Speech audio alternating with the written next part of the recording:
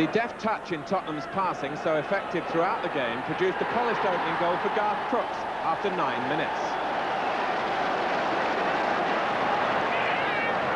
3 minutes before half-time, Ipswich climbed level. Paul Mariner heading in Arnold Muren's free kick. Ipswich then reacted angrily at referee John Martin's decision to give Tottenham a free kick for Eric Gates' tackle on Steve Archibald. Protests even more animated, perhaps, because of their awareness of the threat of Glenn Hoddle from such position. And Hoddle duly stepped up to place his free kick past the wall and past Paul Cooper.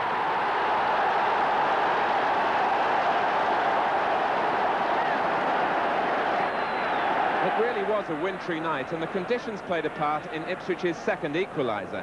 Gates's cross curling past the despairing Barry Dames.